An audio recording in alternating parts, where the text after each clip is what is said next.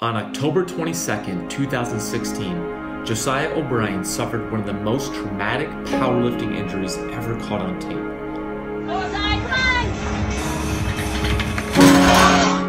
Just hearing the initial snap of the squat, I thought I broke something. Josiah tore almost every supporting ligament in both knees. I hadn't seen anyone that has had that extensive of damage on both sides.